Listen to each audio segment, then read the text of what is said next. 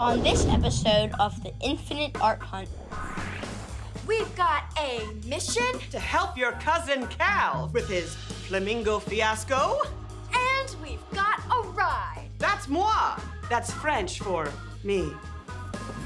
Whoa! So public art can be made in a few different kinds of ways. Sometimes it's paint directly onto walls like you see here. Sometimes it's wheat paste, which is paper pasted to a wall. But this is an example of yarn. Would you guys be able to help me out? Yes, no problem. I'd love to. Yeah, okay. So it's so easy. Shh, don't tell anybody. So what I'm doing is it's almost kind of like a big sticker, but it's made to be safe for the street so people can walk on it and lead support for this program has been provided by the William Penn Foundation, with additional support from the Corporation for Public Broadcasting, the Sidewater Family Foundation, the Thomas Locke Charitable Fund, and viewers like you.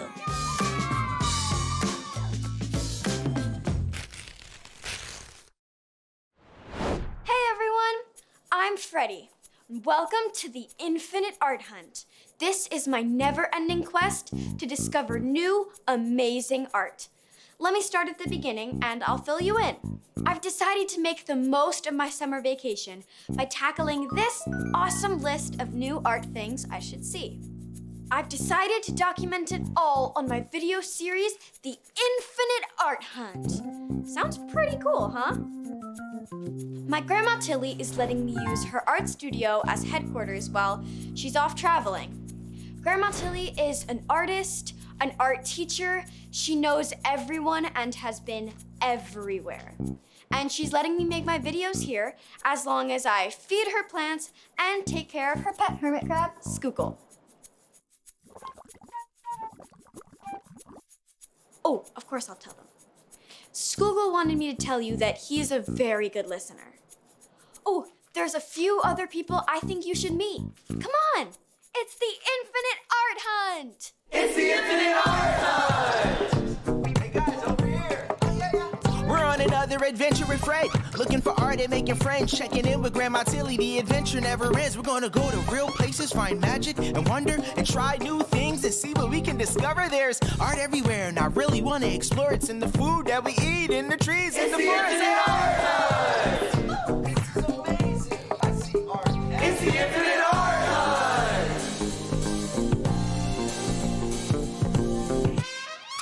And 20. This is my cousin Ty. He's an artist. It runs in the family. But he's also Grandma Tilly's studio assistant, which just means that he keeps all the art supplies in order. Freddie, who are you talking to? This is the video series I told you about, The Infinite Art Hunt. Okay, well, while you're infinitely art hunting, I'll be indefinitely counting markers. Wish me luck. Ty acts like he's too busy or too cool for my infinite art hunts, but he's always around to lend a hand. Ooh, I should probably also introduce you to my Uncle Mars. Freddie, be honest. What do you think these pipe cleaners would taste like if I took a bite out of them? You probably shouldn't take a bite out of pipe cleaners, Uncle Mars.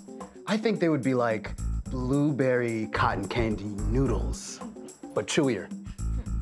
This is my Uncle Mars. He helps out at the youth groups at the community center. Ooh, nice to meet you, video people. He agreed to take me to a few of the spots on my list on my Infinite Art Hunt.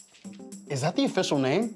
What about Freddie's Art Venture? Or Fantastical Freddie's Ready for Spaghetti? Wait, I lost that one. Noodles on the brain. I gotta get these back to the kids at the community center.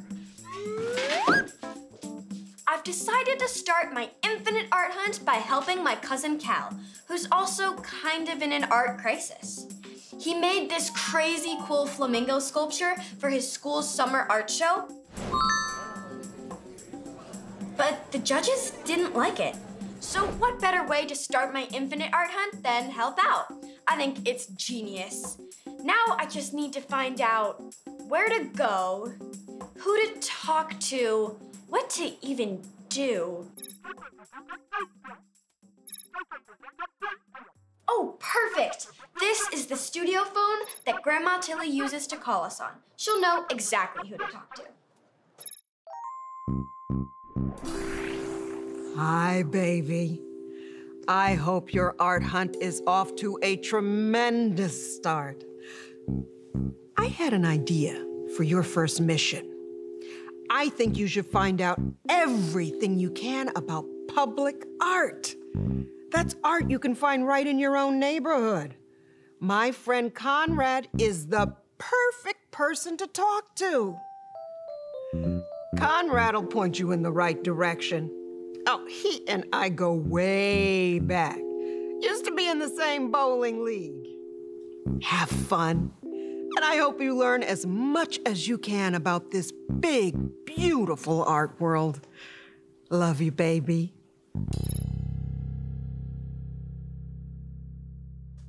This is perfect. Now we know exactly where to start. You can always count on Grandma Tilly.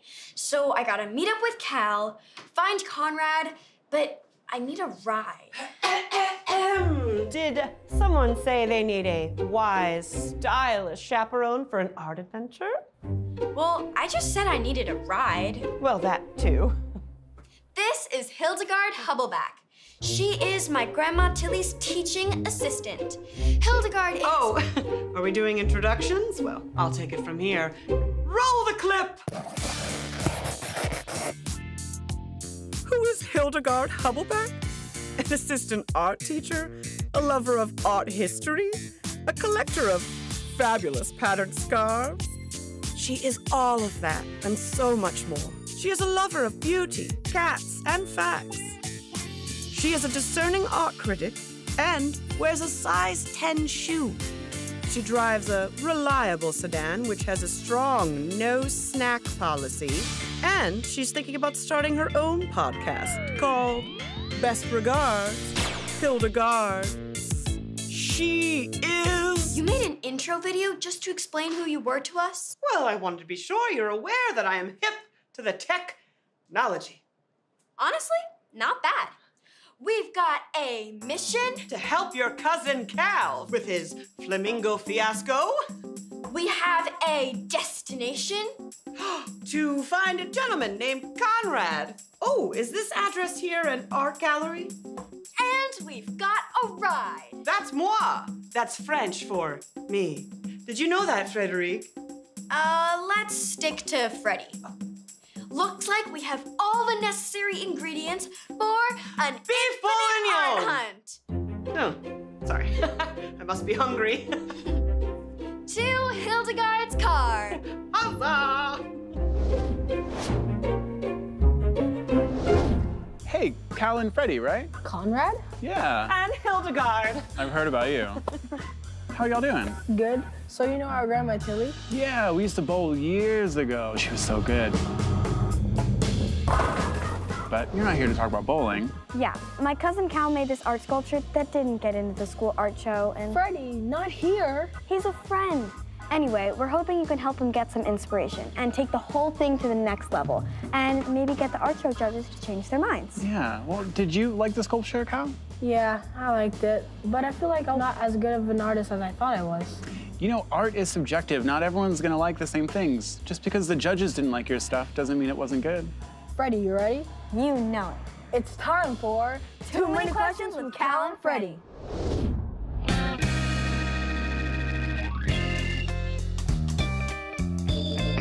Hello, and welcome to Too Many Questions with Cal and Freddie, where we meet someone new and ask them too many questions. Who are you? My name's Conrad Benner. What's your job? My job, I'm an art curator and blogger. Where do you live? I live in South Philly. What do you do all day? Sometimes it's emails, and sometimes it's being out with artists to install public art. Who's your favorite artist? Ooh, you know, I can't name favorites. Did you like art as a kid? I didn't really. Art is something I found really in my 20s. Do you like the smell of gasoline? Who doesn't? What's the best art you've ever seen in your life? There was a mural district in Detroit I saw a few years ago called Murals in the Market that I really love. What's your favorite color? My favorite color, green. What's the best kind of hat? The best kind of hat is the one I look good in. What's public art? Public art is art that exists in the public space that's free and accessible for all to see. What's the difference between public art and street art? Public art is commissioned and street art is non-commissioned. So public art has permission and street art has less permission. Do you like sewage pipes? No. All right. Can you make a face like this? And if there's one thing we could ask you today, what do you think it should be? How important art is and access to art. And one more thing. How many hot dogs do you think you could eat? Veggie dogs and let me think. Pardon maybe... the interruption. I couldn't help but overhear you mention public art. I mean, could you explain that a little bit more? Public art is art that exists in the public space that's free and accessible for all. And public space is like the street we're on here. It's different than maybe a museum where you have to pay a ticket to go see it. Is there any public art around here? Oh my gosh, there's so much. Do you want to go see some? Sure thing. Let's go.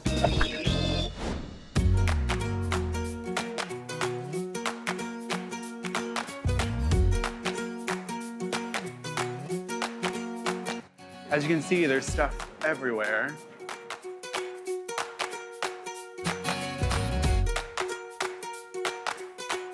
So Philadelphia has a long tradition of sticker art, but I've never seen this before. Look at this goofy sticker of a dog and a hot dog bun. Weenie Puff! Also another house plant. Hey, let's go look at this. Okay.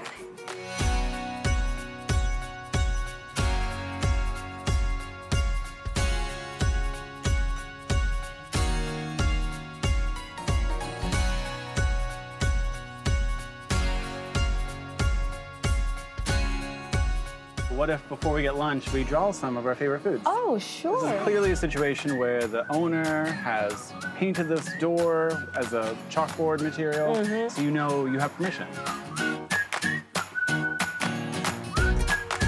Is that a cake? Yeah.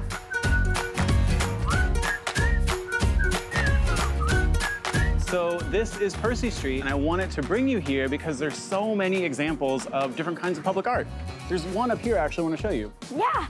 Okay, you kids go on without me. Hildegard's just gonna take a quick break. Whoa. So public art can be made in a few different kinds of ways. Sometimes it's paint directly onto walls, like you see here. Sometimes it's wheat paste, which is paper pasted to a wall. But this is an example of yarn. This is yarn bombing is what they call it, and this is by an artist named Nicole, who we'll see in a bit. But there's actually a piece of work that's being done right now over here. Cool. Hey, Lindsay. Oh, hey, Conrad. This is Freddie and Cal. They're Aunt Tilly's grandkids. Oh, hey. Grandma Tilly's my favorite. She's a good friend. I love her donuts with the jalapenos and bananas. So what are you guys doing here? We're just looking at this flower petal. Do you want me to tell you a bit about it? Sure. Yes. So I'm a local artist with mural arts, and this is my first mural that I'm actually doing in the city of Philadelphia, which is really exciting. Yeah. And I'm installing these big vinyl petals that I had made for the mural. So why do you think you like to do flowers? So I've always loved flowers, and I think nature is the biggest and best artist there is. So I take a lot of cues from nature, and I thought that flowers would be a good way to represent love, because that's what my mural is about, being able to share love with my friends, my family, and with the city of Philadelphia. That's why I'm here today. That's amazing. I wanted to have a little help. Would you guys be able to help me out? Yes, no problem. I'd love to. Yeah, okay. So it's so easy. Shh, don't tell anybody. So what I'm doing is it's almost kind of like a big sticker, but it's made to be safe for the street so people can walk on it and experience the space. Okay, so how about you stand here? Yeah. And then you guys can both pull it up together, but not too fast, because I have to be really careful. You want me to hold that top, Lindsay? You want me to hold the top? Yeah, that would be great, Conrad. All right, guys. Almost there. Nice. Awesome. So why would you put your art here on Percy Street instead of an art gallery or a museum? You know, I really like the idea of this being public art.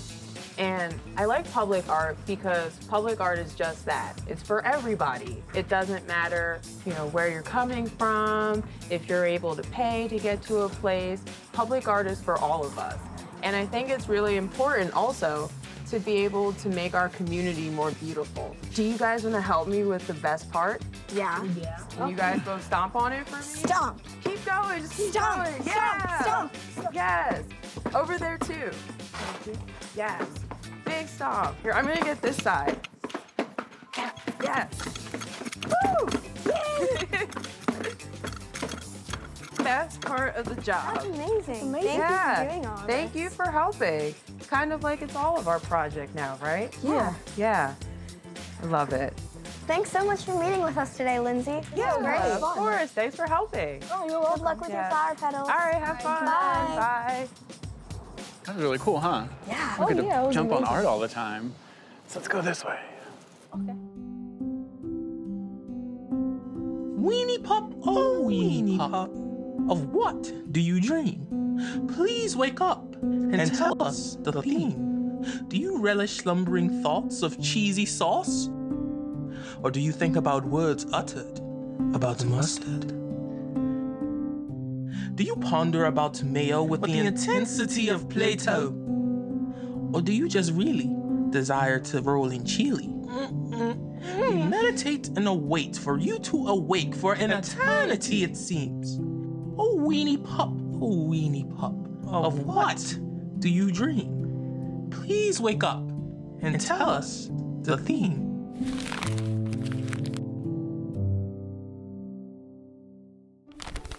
Cal, Freddie, this is my friend Nicole.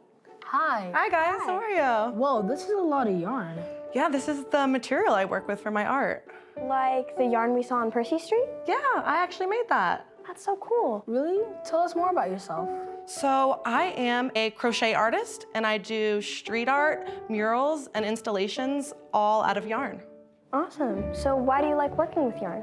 I love working with yarn because of the bold color and the texture of it, and it's also very meditative to kind of do the same repetitive pattern over and over again. It's very calming. We saw this art in Percy Street called Lace in the Moon, but your name is Nicole. So did you really make that? I actually did. So while my name is Nicole, I use the name Lace in the Moon for my art. It originated when I first started becoming an artist and I used a lot of lace, but since then I have switched to yarn and I have just kept the name ever since. This place is a cat's paradise. Imagine all the blankets I could knit, or better yet, tiny mittens for kittens.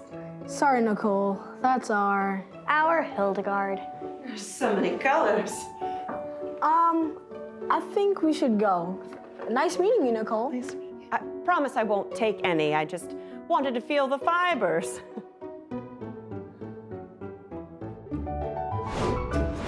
The Bok Building here in South Philadelphia was finished in 1938 and is named after Edward Bok, an award-winning author who also happened to like dogs. This massive building is 340,000 square feet, which means you can line up about 340,000 medium cheese and mushroom pizzas across the floor. That's a lot of pizza. Originally, the building was a school where high school kids learned specific skills like bricklaying, plumbing, machine building, and even hairdressing. Eventually, the school shut down and the building was put up for auction. Today, the classrooms are used by all types of local businesses and professionals. Over 200, in fact. Just to name a few, there are artist studios, restaurants, a coffee shop, tattoo parlor, fashion designers, filmmakers, glassblowers, architects, woodworkers, a daycare, and sometimes, if I want a view of the city from the roof, a Hildegard. It may not be a school anymore, but there's still plenty to learn at Bok.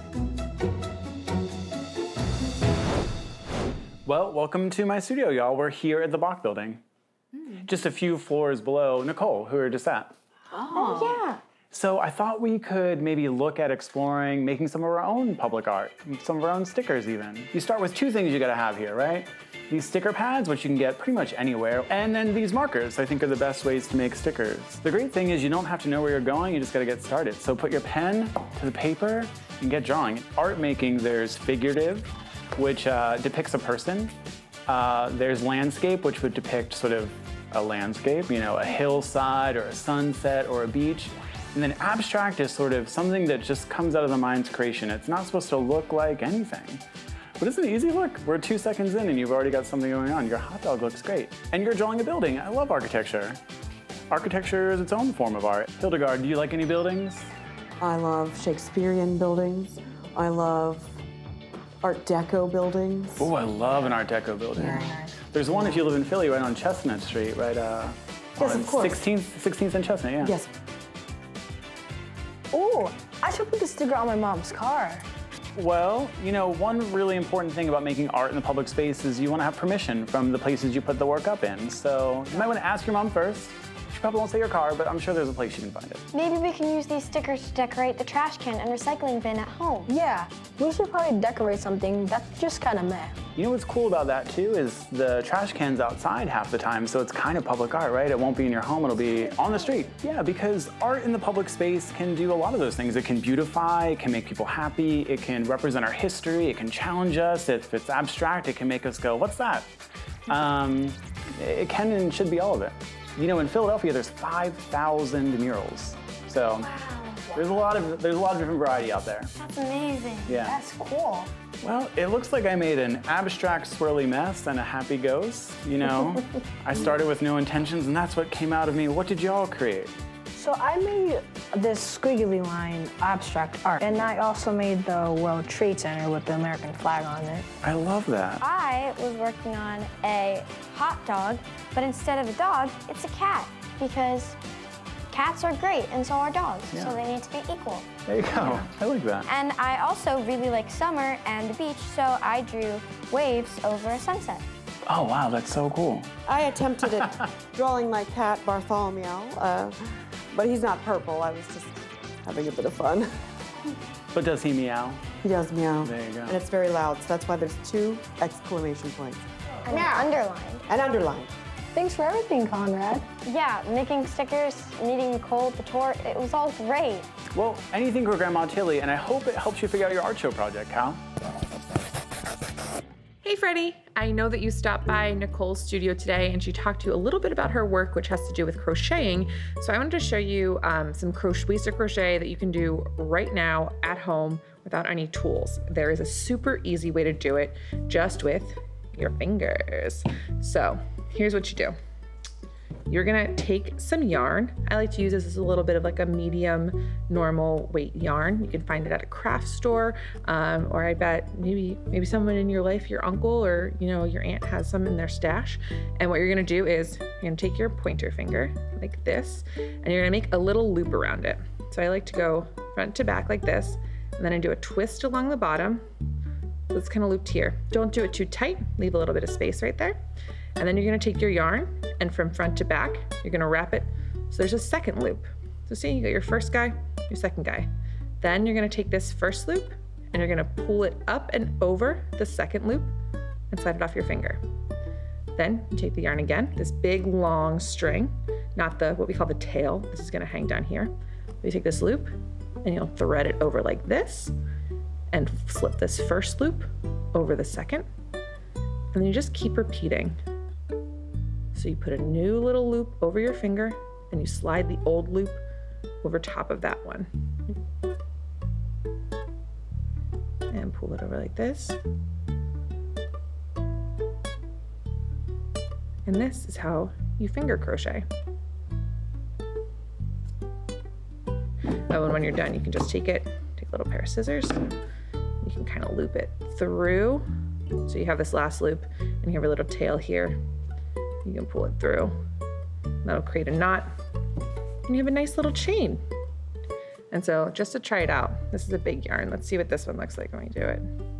So we twist it, put one over here. Oh my God. This one feels really crazy to use because it's so thick. It's almost making like a giant chunky sweater. Look at this. It could be a scarf for a stuffed animal.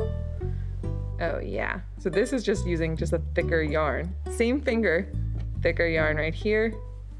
We can try it with the speckled one, see what that looks like.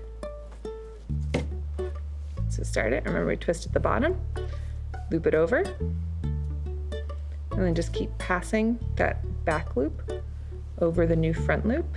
There are so many ways to do finger crocheting. It's maybe not as fancy or complicated as the really cool installations that Nicole does, but I think it's really fun and just a fast, easy project for you to try at home. Have fun, Freddie. Did inspiration strike? I think so. Are you gonna make an even bigger and better flamingo? You know, I'm not even gonna worry about the art show. I should just display it in front of my house so the whole neighborhood can see it. I love it. It's very public art. Oh, and did you remember to put today's adventure in the notebook from Grandma Tilly? Of course. Oh, and one more thing I couldn't forget. Were you carrying that around all day? Freddie, would you care? Hey, if more adventures means more hot dogs, then count me in.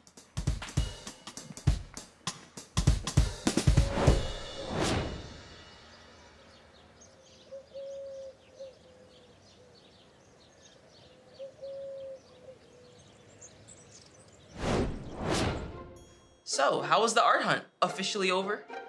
Ty, it's an infinite art hunt.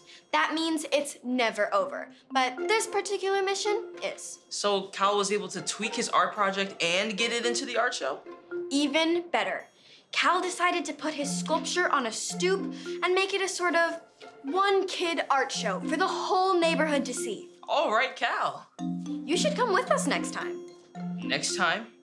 Ty, like I said, it's infinite. Endless, limitless, in space, extent and size, impossible to measure or calculate. Hildegard? That's the definition of infinite. It goes on and on and on and on and on and on and on forever. What were you doing down there? Oh, I find it very comfortable to read under the table. I mean, it's very cozy to curl up with a book or 2 or 20. You should try it. We made it, Art Venturers! The first mission on the Infinite Art Hunt is complete. And I think it was a major success. We got to see art that's accessible to everyone, made our own stickers, and I think Cal found a solution to his art crisis. From Flamingo fail to win with wings. And even though it's not in the art show, I think the way Cal chose to display it is even better. Now everyone can see it. Oh, I'll tell him, Skookle. He wanted me to tell you that he wants Cal to make a hermit crab statue next. Great thinking. Well, that's all for today. Thanks for joining the first mission of the Infinite Art Hunt. It's the Infinite Art Hunt! Hey guys, over here! Oh yeah.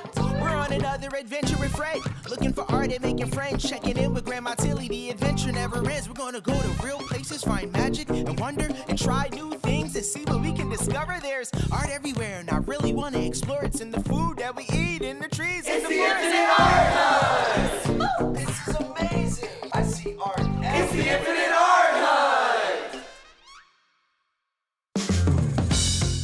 Lead support for this program has been provided by the William Penn Foundation, with additional support from the Corporation for Public Broadcasting, the Sidewater Family Foundation, the Thomas Locke Charitable Fund, and viewers like you.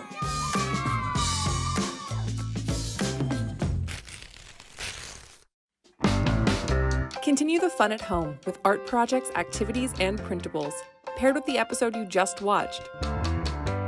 Available at WHYY.org/The Infinite Art Hunt.